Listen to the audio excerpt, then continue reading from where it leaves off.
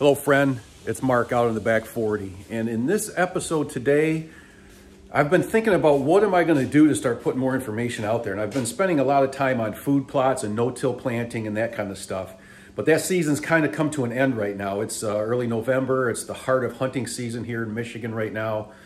And I just don't think that I wanna go over food plot stuff anymore until spring. There's really nothing new to go over. But I have done a lot of really important things on this property to make it better over the last 5 years. And so I think I can help you a lot by giving you some ideas and helping you think about your own property and your own hunting strategy, maybe differently than you have been, or at least maybe challenge you a little bit to think differently to get better, right? That's the only way we get better is if we get challenged. And so what I want to do though is maybe give you a little evidence-based information. I show you why I think some of the things I'm going to cover, some of the strategies I'm going to cover in the next few videos are worth listening to.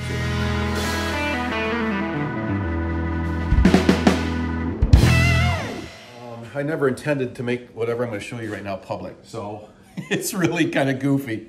But, oops, wrong one. But what I did one year was I started listing all the deer that we've harvested on this property.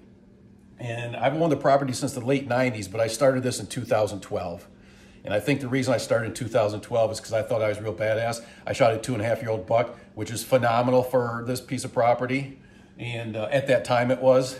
And so I said, wow, I'm gonna start documenting all this stuff because the first one I get to put on there is a nice buck. Anyways, but the property has changed over time, and this list since 2012 shows you what has happened and shows you the story to maybe give you some evidence and confidence that the things I'm going to talk about in these upcoming videos are worth listening to.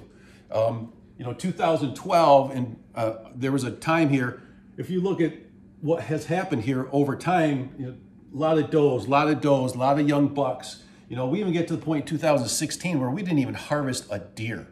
That was bad. I think that's when I got so frustrated. It's like, that's it. I'm going to get a consultant out here. I'm going to study. I'm going to look. I'm going to figure out, I got to change. Something has to change.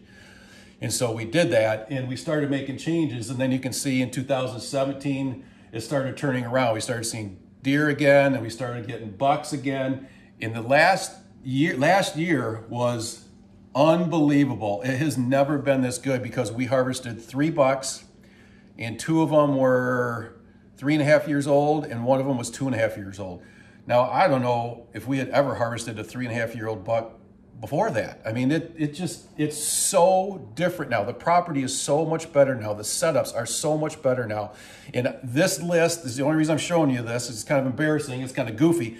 But I only show you this so that you can see the history of and the evidence that maybe some of the things I'm doing are worth listening to. So those are coming up. So I'm going to spend some time kind of going over what I think are the top things I've done to help contribute to this change, and maybe some of the things that I've done that had nothing to do with this change. So subscribe if you haven't already. Just kind of keep an eye on what's going on. Hit the little bell so that when I finally get time to put another video out there that'll talk about this stuff more in depth, you'll get notified of it. All right? All right. Thanks for watching.